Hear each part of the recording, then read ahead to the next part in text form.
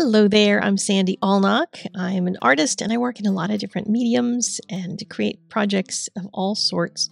And today I'll be working in pen and ink. These are multi-liners, and I'm going to color the image when I'm done. And it's going to be available for you to purchase if you find the coloring of this to be as easy as I found it to be, because you can do something really great with it in short order. So if you are looking at Mother's Day and thinking, I'm not done yet with Mom's card, this might just bail you out. So stay tuned, let's buckle in, and I'll tell you some mom stories since it's a Mother's Day video, and I'll show you how I created the roses and did some of the coloring.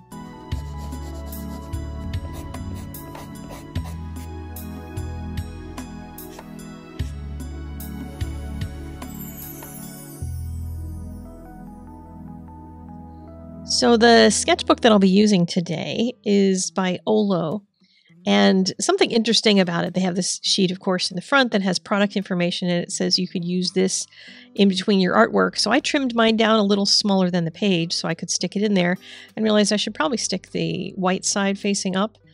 And over time, any sheet that you put under there is going to have some issues, so you'll have to, just keep replacing that sheet every 20 drawings or so. It doesn't leak through that badly. One of the things I wanted to do here was test this sketchbook, because I've had a lot of alcohol marker sketchbooks in my days. The ones, should I say plural, I've gone through a lot of them, that I had for Copic had a really nice paper in them that is excellent for pen and ink.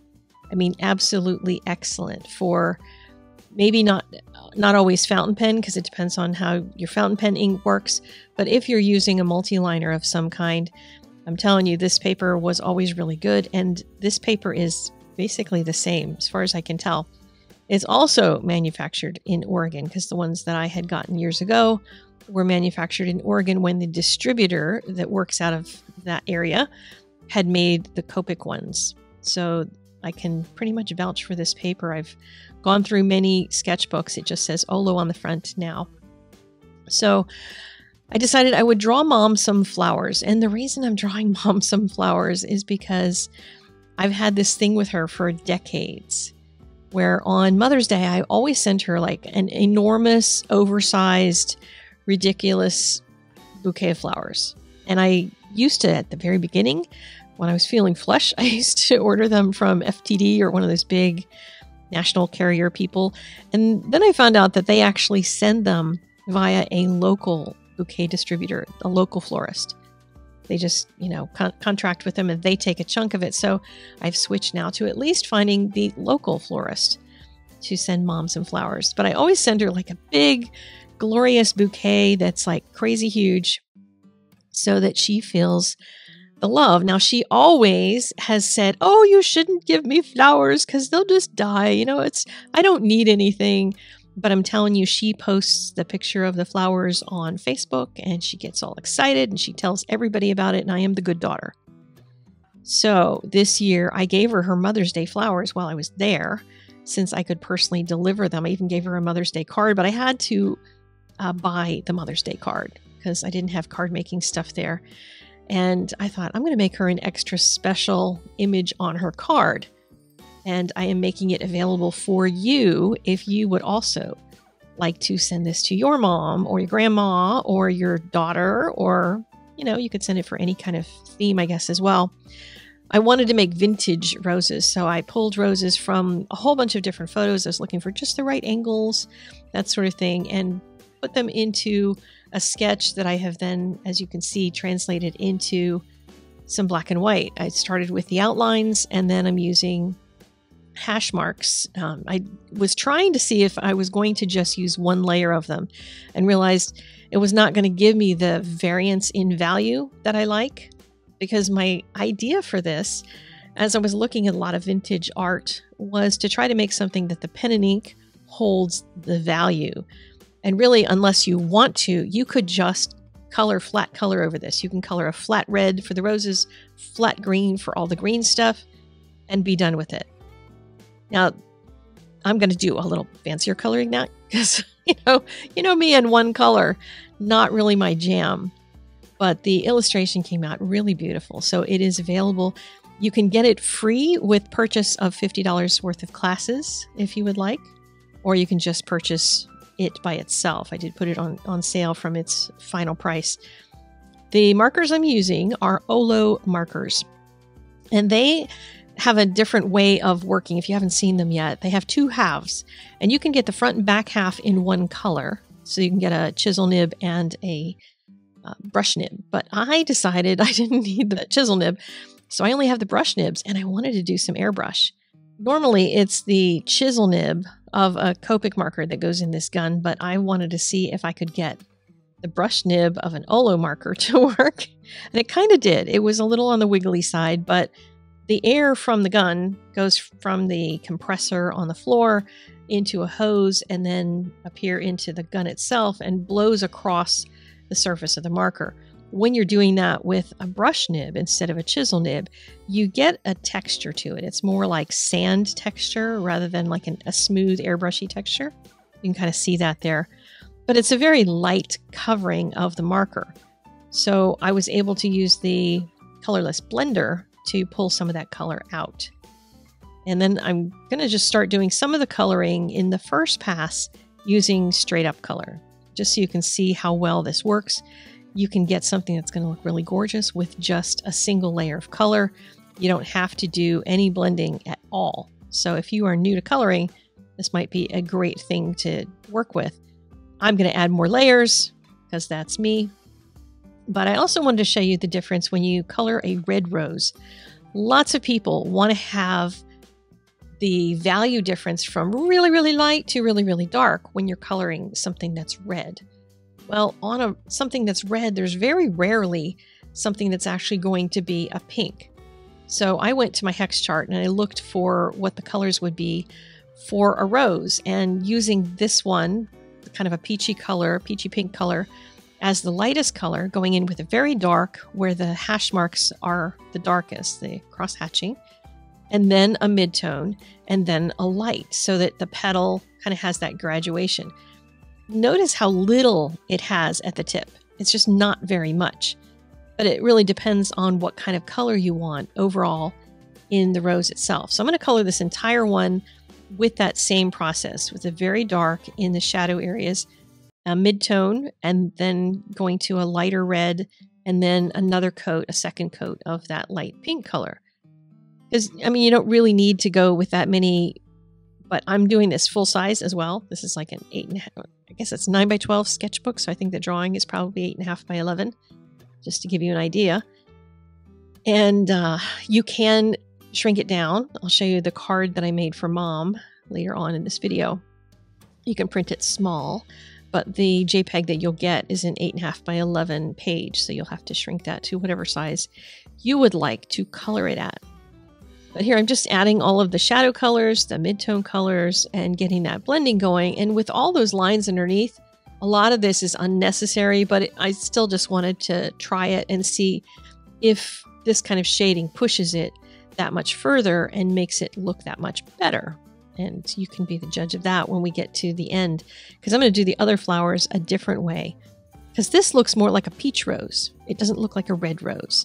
It's also not completely colored. I did it really quickly because I knew I was going to fix it, but this is what happens when you start using more of the dark color and then bring that mid-tone kind of middle red up much higher. And then only the tips are going to be a lighter color. And you can even use an orange when you're highlighting a red if you want some kind of a glowing tip to it. You don't even have to use a red, but you still get that variance in color, but just color over top the whole thing with your orangey color. And now it looks like a red rose compared to the other one, doesn't it? It just has more color in it. And unless you have some dots, you know, like maybe there's drops of water or something on it that have highlights, it's really not going to help to have a lot of those super, super light colors at the very tips. Now I can go in here and darken most of the flowers and leave some of the tips, and that will give a certain kind of look to the flower. But I just started kind of going through and blocking a lot of that out, letting some of the orange show through. But I wanted the roses to feel more like red roses. And adding more of that deeper, richer color takes them from being a peach rose into being an actual red, like a warm red rose. Now here I'm adding a darker green to some of the greens, and a lot of that is the interior part of the group of flowers, because anything inside there is going to maybe be in more shadow. And then there's some areas where I'm just going to follow the shading that I drew into the pen and ink. And if you want to add shading, it's basically all there for you. Just use the pen and ink as your guide. And if you want some highlights, the Olo marker colorless blender works far better, I found, than the Copic marker one. So even if you're a Copic user and you just want to get one color and try out what this system is all about, get yourself one that's a colorless blender on one side of it, because I don't know whether it's just stronger formulation or something than the Copic one, or maybe my Copic ones just have never been fully juiced up and this one is juicy. I don't know, but I do get better results. I don't get that kind of splotchy white sort of look that you can sometimes get. So for the baby's breath in here, I started by making some of them yellow, because one of the references I saw had baby's breath that was white, and then these little tiny, even smaller than the baby's breath, had some yellow flowers, and it was going to kind of go that direction. But with that sprayed background that I had, it sort of needed something cooler, so I used a very pale blue-violet color. And then I realized I really wanted to make these pop. I wanted the baby's breath. You know how baby's breath just feels so white in the middle of a colorful bouquet? So I got out the gouache. And once I did that, I could start painting over most of the lines on all of this little baby's breath that was drawn on here. Even in the white background areas, I could add more baby's breath, because now I'm just dealing with the color that's underneath of it. And I could kind of squint at it and say, okay, if I had baby's breath in here and I were making a bouquet, I would put a little cluster in here, a little cluster in there. Just make sure you make them look like they're kind of clusters so that they look like they're groupings of flowers. If you put more into the open areas, you can draw in a black stem for the extra flowers that you add. But when you're looking at the ones that have red or green behind them, the stems kind of disappear. And what I opted to do is make them more visible. And to do that, I just used a gel pen to connect some of the extra flowers, and even some of the ones where the stems disappeared because they were drawn in the black. And that made everything just feel more like those were actual stems of little tiny flowers. And not every flower has to have a stem, that sort of thing, but it's kind of fun to add that extra small detail. It's easier to add that extra detail when you're working on a really huge piece like this one. On a card, though, you kind of have to scale the blobs down a little bit. But what I did here was airbrush the entire background, and then I colored one red over the entire flowers and one green over all the greens. I colored right through all of the white for the most part. Some of them I colored around, but for the most part they were just colored right through, and then I'm painting the white on top. So it's super easy to do this and get the look that feels like you've done a lot of coloring when you really didn't. So if you're interested in picking this up, the Vintage Roses printable is available. There will be a link in the doobly-doo.